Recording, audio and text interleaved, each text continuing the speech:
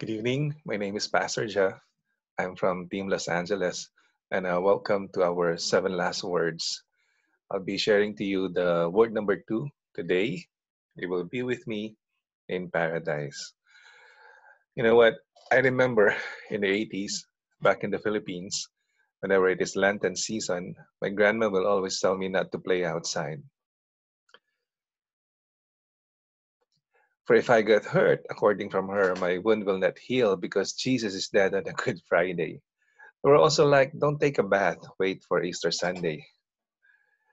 And we will watch the Betamax tape of Ten Commandments starring Charlton Heston. That's why I grew up with this idea that when I get to heaven, as I search for what Moses looked like, I will be very disappointed if he does not look like Charlton Heston. For me, if I will be asked about my religion back then, I will talk about probably our annual pabasa ng Pasyon, or in English, reading of Passion of the Christ book by singing. Yes, by singing nonstop for 24 hours, singing the entire book. And the salabat, or the Filipino ginger tea. And how about the ginataang bilo-bilo, or the sticky rice balls in cocoa milk? That's what I remember, about my childhood during Lenten season. I remember a story of a kindergarten teacher who gave her class a show and tell. Now, a show and tell assignment of bringing something to represent their religion.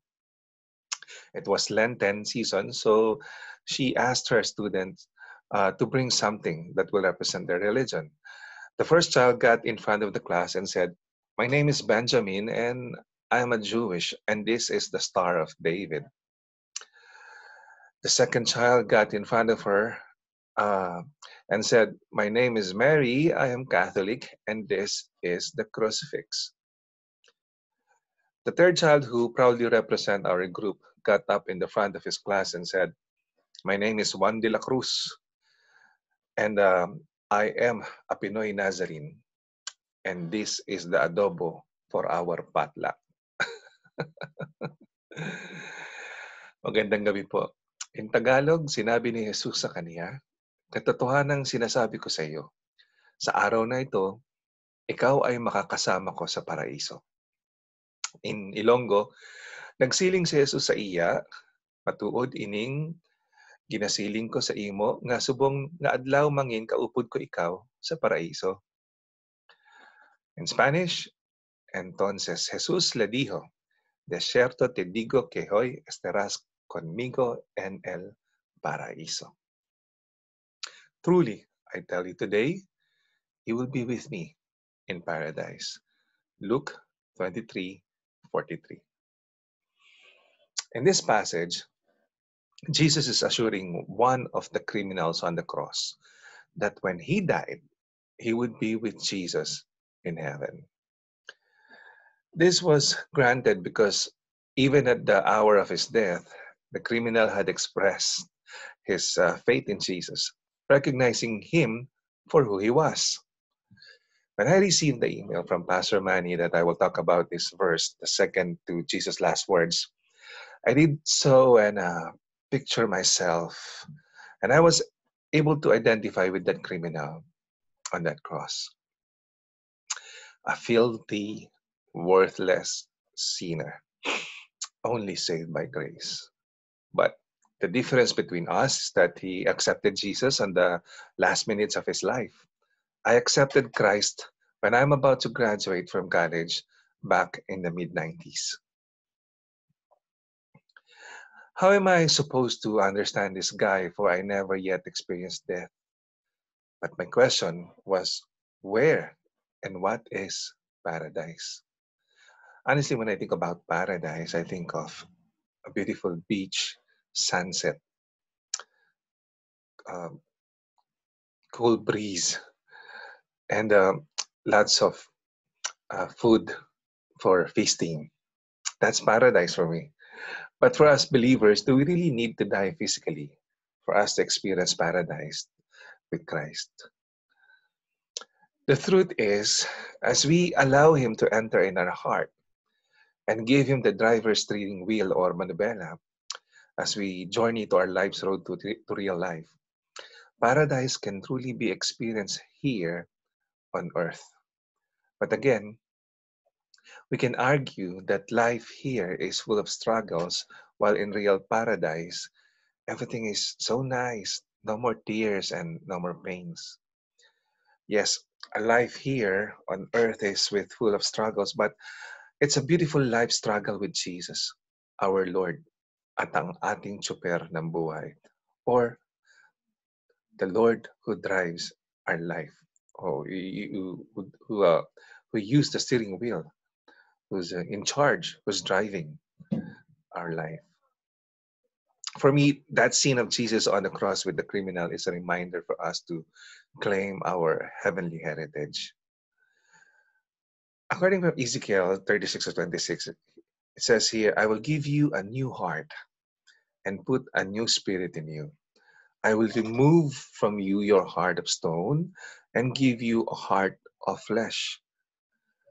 After reading this verse, I told myself, even without experiencing death, now I can identify with the criminal on the cross. In life, we all have negative things that happen to us.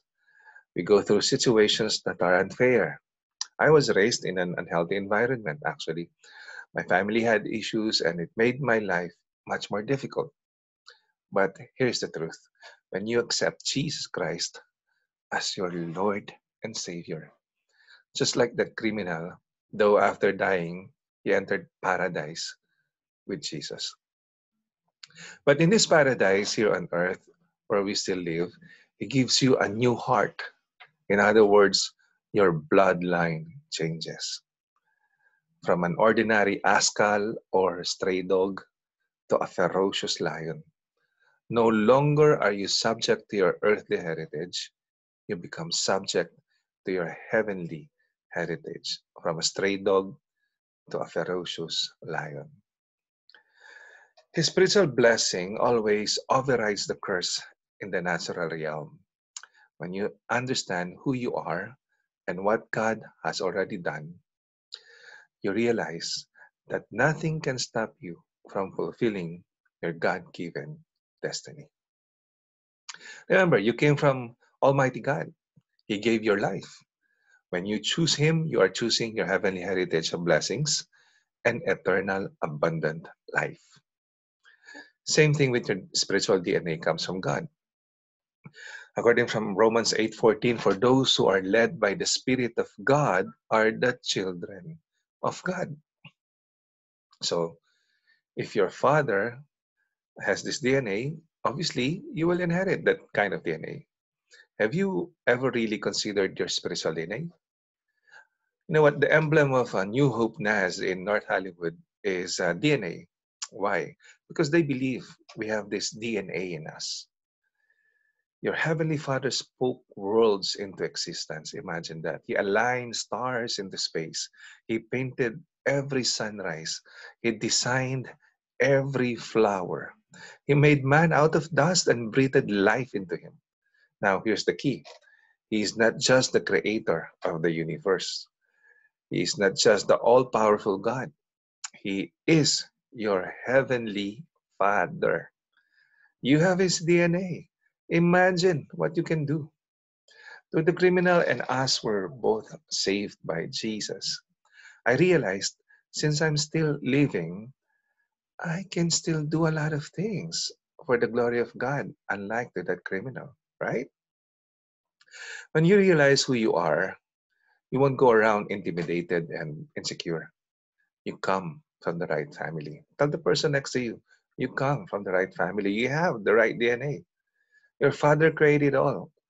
When you know who you are, it changes your thinking to, I have the favor of God. Blessings are chasing me down. When you know who you are, you'll start thinking like a winner, talking like a winner, carrying yourself like a winner. And soon you'll start living like a winner too. Remember, you have the DNA of God. And that's enough to overcome every obstacle in Jesus' name. Right? Let's pray. God in heaven, Heavenly Father, thank you for sending your Son, Jesus, so that I may be saved. I may not yet enter your paradise, unlike the criminal you forgave on the cross, but thank you for I can claim that paradise already started when I received you as my Lord and Savior. Today, Lord, I surrender every area of my life to you. Have your way in me. Let your will be done in my life. Thank you, Father. Thank you for your love for me. Thank you for adopting me into your family and transforming my spiritual makeup. I know that I am empowered in you and through you. I give you all the glory. In Jesus' name, amen and amen. Let's give the best clap offering for God tonight. Amen. Hallelujah. Thank you very much. And have a nice weekend. God bless you. Happy Easter. Thank you.